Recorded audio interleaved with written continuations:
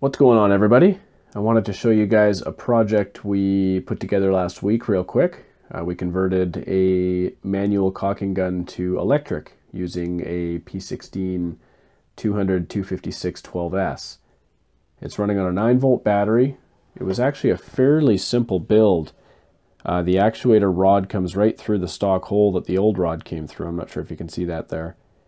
And then we've used this threaded end tip that actually comes with the actuator and screwed that onto the stock plate that pushed the caulking out.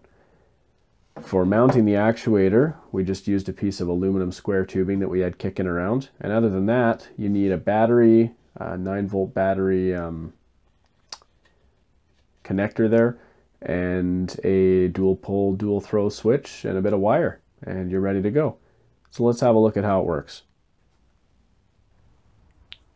So I actually put this together to recaulk all of our upstairs windows, but they're not ready at the moment, so we're just going to test it out on this board here.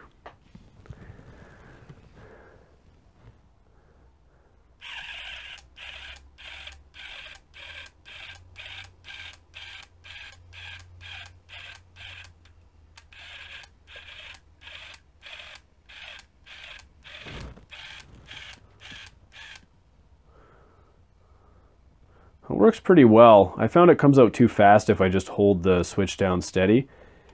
You kind of have to rock it on and off to get the right speed, but it's still considerably easier than squeezing the trigger on the old gun.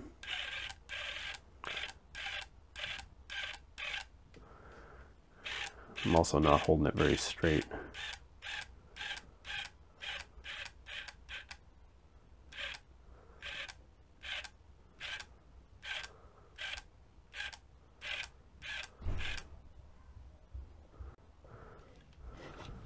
But there it is.